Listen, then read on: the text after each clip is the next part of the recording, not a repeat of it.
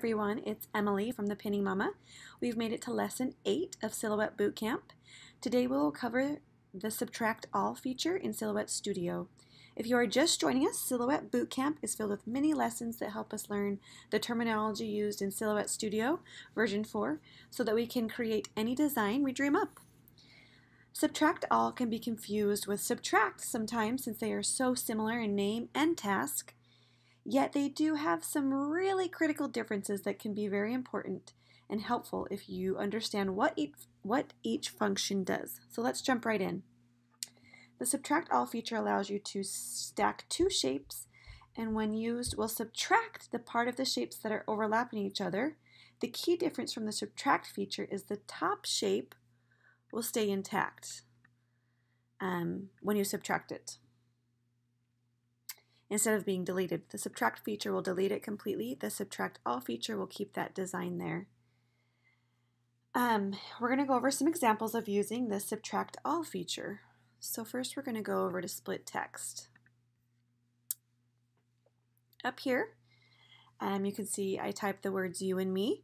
I use the font Impact. I like to move mine around. I like to do character spacing, make it a little bit closer. Same thing with me, make it bigger. However you want it. What size is that one? Okay. Just kind of make it the size you want. Move it to where you want.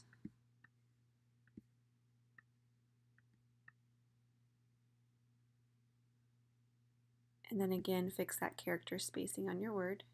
Move them closer together. Take your and sign. They're all separate words. If you can see what I'm doing, they're all separate. You, me, and in the Impact. That's one of my favorite fonts when designing things like this. Place you and me close together, and then place the and where you want it in the middle. I might have these a little too close, but we'll see. Okay. Something very important is the design that you want to be in front. You want to bring that to the front. So what I'm going to do is right click, bring that to the front. And then we're going to highlight everything. And then the modify panel is over here, the rectangle and the circle, and subtract all. So what that did is then you can do this cool design, is it subtracted the area behind there, but it also left the design in there. So it's just kind of creating a split text and then plopping something on top, another letter like and, or if you wanted a heart or whatever, and it makes it easier to do a little split text. So I can move them apart, like over here. I can move them really far apart because they're a little bit smaller. I designed this one a little bit big. You can just barely have them offset. Anyway, so that's kind of this first example I have for you is split text. In the Word. Next is creating a knockout effect. The knockout effect is right here, the bunny that I showed you. So what I did is we'll pull in a new one. I don't think I pulled up one. Yep. So let's do the knockout effect. I'm going to use that same font and type the word bunny.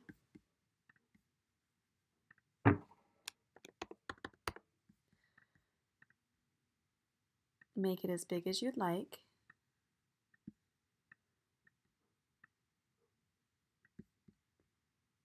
Do the character spacing closer. You can make it, a little bit longer.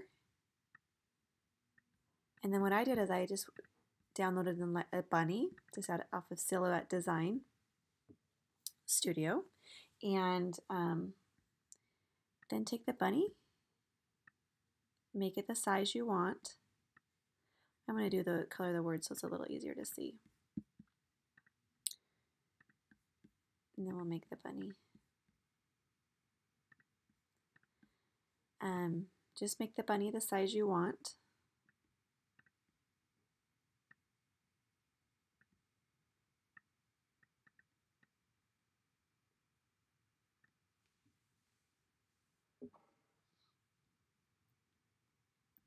you want to highlight this bunny, right click, and you want to bring it to the front. Then we're going to highlight everything. Over here to modify again, subtract all. Then you got to move your bunny, and you have a knockout effect. I just kind of did bunny since it's close to Easter. And there you go. You can do pretty much anything you want. I've seen, if you want to do cheer and a cheerleader jumping up. I just chose bunny because it was kind of went with this time of year.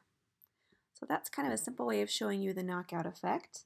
Last, we're going to move to Multicolor Designs.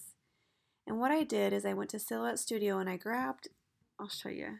I grabbed this flower design. I didn't use every piece in there.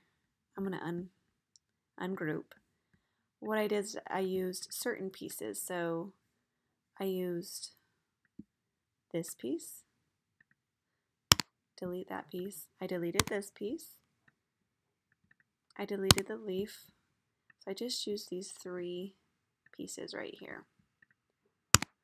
And I want to create my own design with different colors, but I want it to lay flat. Say I'm going to make a decal for my car. I want it to be all one single layer. So what I did is I'm just going to move these pieces over here. I just wanted to show you how I got these 3 pieces. So what I did is I colored one of them purple, this one pink, and this one green. And what I'm going to do is I'm going to move this over here. Just line them up the way you want. I'm going to take my green piece. I'm going to move it over here. You want to right click and bring this piece to the front because this is your very top piece. And when you have everything lined up correctly the way you want it, you have your piece centered the way you want it. You're going to highlight everything. You have a light gray around the pink, a light gray around the green, and then you have the box around the purple. You're going to go over here to modify, subtract all, and I'll show you what that did. It cut it so you have single pieces for each one. So you would cut the purple on your vinyl, you would cut the pink, you'd cut the green, and then when you're putting them on your car or wherever it is, the back of your computer case or wherever, or the wall, you would put them all. You'd line them up and put them all on top of each other the correct way. And then you just have one single layer. Instead of having a thick layer, a layer of purple, a layer of pink, a layer of green, then you just have layer upon layer and it looks kind of funny. So this is a great way to do it. You can do it with any design. I just chose a flower because it was easy to show you guys how to do that. And then it'd be all one single layer. To bring it all together, even though both the subtract and subtract all functions remove the top image from the designs underneath, the subtract all leaves the top shape intact. Whereas when you use just the subtract tool, it will remove the top image altogether. That's all I have for you. Tune in next week to learn all about how to weld text and shapes, which is pretty much used all the time in Silhouette Studio. Thanks, guys.